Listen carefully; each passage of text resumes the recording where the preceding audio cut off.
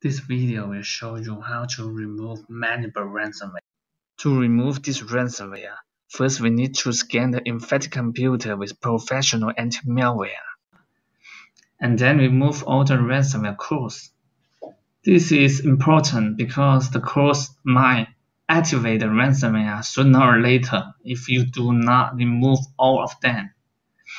So we are going to use Spy Hunter 5 to scan your computer. Open the video. Click the link and video description and you will get a page.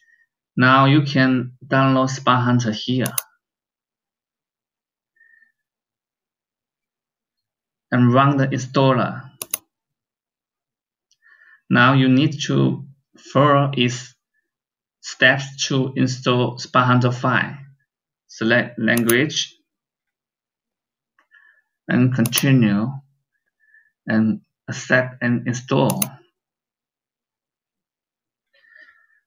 Just wait about 1 or 2 minutes.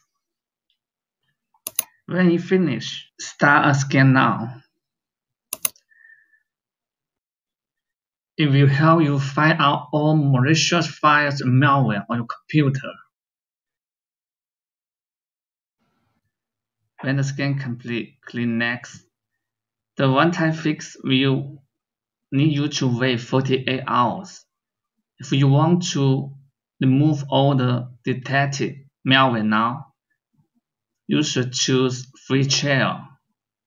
It will solve all your problems. Once your computer is clean and protected by anti-malware, you can try some free decryption tools on anti-SOC and normal ransom. Let me show you how to get the decryption tools. Now open the page where you download Spy Hunter 5. Scroll down to step 4. Now you can see the link for anti-SOC and the link for normal ransom. First, let's open anti-SOC. Here, you need to upload the ransom node, the encrypted file here, and then input the ransom contact information. This is in the ransom node. Let me show you. Here is the ransom node of ransomware. Okay, copy the contact here and input and paste it in here and click upload. Okay, now the anti-SOC have identified the ransomware is stop DJV VU ransomware.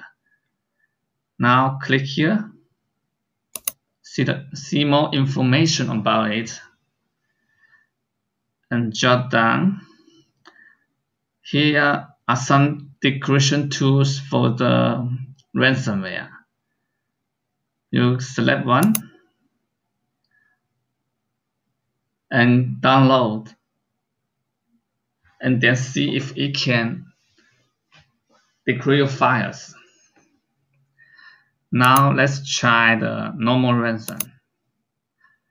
This is simple. Input the name of the ransomware. For example, DJVU. Okay, if you found it, click here and download the tool.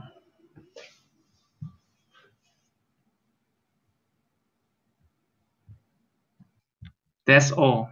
Thank you for watching the video from easysolvemalware.com. We hope it solves your problem.